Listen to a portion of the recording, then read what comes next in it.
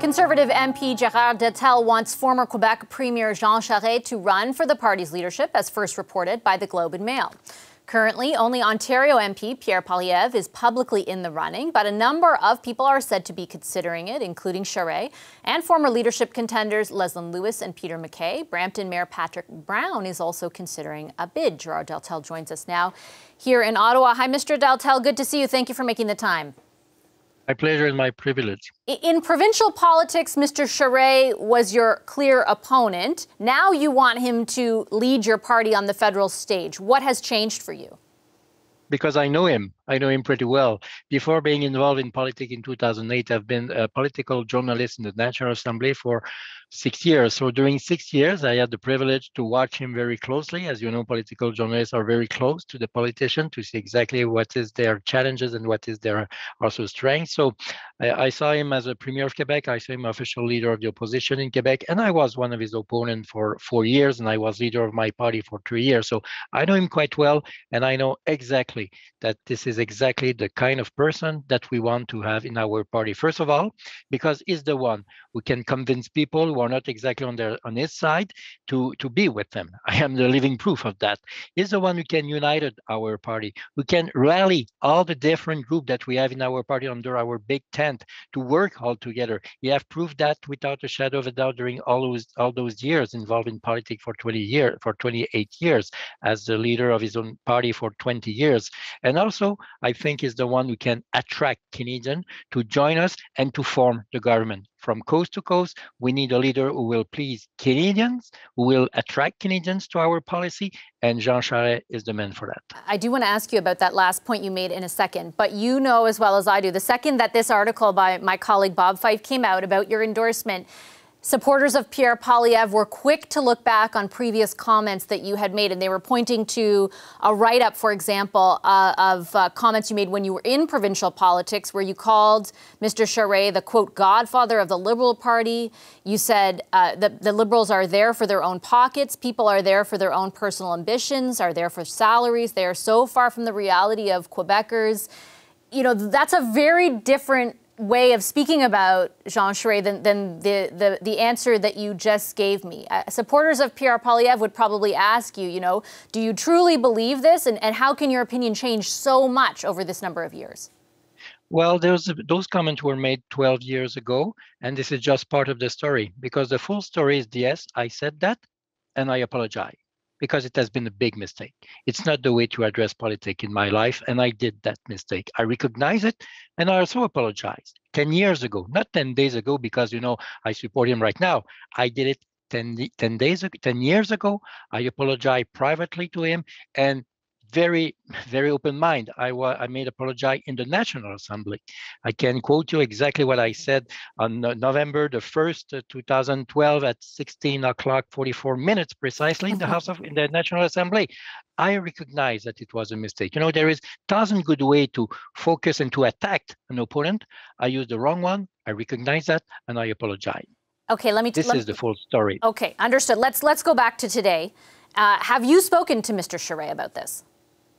Yes. Oh, yes. Well, I spoke about that 10 years ago. No, sorry. I mean about wanting him to run for the leader. And what I'm trying to get at here is we've got a number of candidates who have not yet officially declared. I know many are waiting for the rules. Is that the case, Mr. Charest? Is he waiting to see what the leadership rules will be? How close is he to making this official? Well, he will make his announcement when he will feel comfortable with everything, and I think it's part of the reflection that he should have. Who can support him? And we have seen last week 7 prominent Conservative members, some of them member of Parliament, and some others chief of staff of a cabinet minister and a cabinet premier of provinces. So there is a lot of support for him. Yesterday I said publicly that yes, I want him to run, and as a former opponent, I am the living proof that, yes, this gentleman can attract people to our party. And I'm very pleased to see, if he decided to run, to see him back in the federal level, because everybody will realize and recognize that, yes, it took the Conservative Party in 1993. It was everything, but it was absolutely destroyed, and he rebuilt it. So I think he has shown, without a shadow of a doubt, strong leadership on many issues, and I do appreciate that. And more than ever, we need someone with experience like him. 28 years in politics, obviously there is some baggage, but there is also experiences. And that's exactly what we need, especially when we look at the international challenges that we have in front of us right now. And there are certainly many. You made a point there at the end, though, about experience and there coming some baggage along with that. And I do want to ask you, because in the article in the Globe and Mail, you said that, for example, Mr. Charest will soon be addressing his role with Huawei.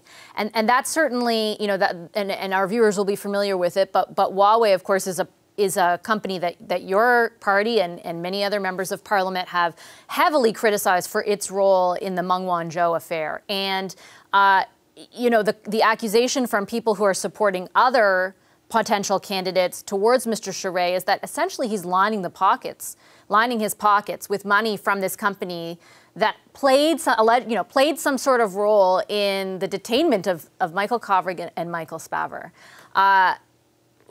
What could he possibly say to Canadians that would allay their concerns about that? Is the best one to answer to that question, not me, because he knows exactly. But what has he told you then, Mr. Deltell? What has he told you? What he told me is what I've said to Mr. Fife yesterday in the Globe and Mail, that he has never put any Canadian interest in jeopardy in his private life as a lawyer, and also he will have something to say in 2 days, and we will see it. But I have full confidence of him on that. You can quote me on that. And let me ask you, because other candidates who are thinking about running have talked about the rules associated with this. And by that, I mean, will they have enough time to sell memberships? And will the election of a new leader, you know, not be just a few months away? Are those things that, from your vantage point, do matter? Or has Mr. Charest told you they do matter to him? Like, would he like to see more than 3 months, for example, to sell memberships? Well, this is my personal point of view. I speak on behalf of anybody else than myself on that situation. I hope that we will have plenty of time to address it. But, you know, I will have full confidence of the committee that has been established by our party to exactly design the rules, and we will live with those rules. This is my personal point of view. Obviously, if the election, if the choice of the leader is in April, well, it will be a little bit too short, but I don't think that we're going there. As far as I'm concerned, personally, in June, it will be a good date. If this is the decision of the committee, I will let the committee do his homework. I will not yell against the referee. It's not my style, but I think that I have full confidence of this committee of 21 members of this party, and we will see it, and we'll adjust our strategy if there is something to do about that.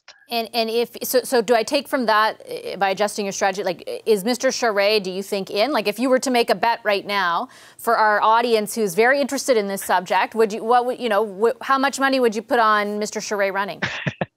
Well, it's not exactly my style to put money. I'm too cheap for that. Well, I'm a conservative, you know. Oh my God, what did I say? Anyway, well, no, I don't want to play that game with you, with all my respect. But I think that, yes, I think if Mr. Charest decides to run, it will be a tremendous and very interesting leadership race, because I have a lot of respect to Mr. Poilievre. As you know, he decided to run. He announced it 3 weeks ago, and I have a lot of respect for him. I know him quite well. I worked with him for the last 6.5 years. I've been seatmate of me in the House of Commons, who have plenty of great occasion to speak and to chat all together. He's a great parliamentarian, a very terrific speaker, and it will be an interesting race, yes. If Mr. Charest decides to run, that will be very interesting for all Canadians, and just watch us, like we could say. Okay, Mr. Deltell, thank you very much for making the time this evening. I appreciate it. My pleasure. Bye-bye. And we'll have a lot more coming up. Hi, I'm Vashi Capellos, host of Power in Politics. See more of our show by subscribing to the CBC News channel or click the link for another video.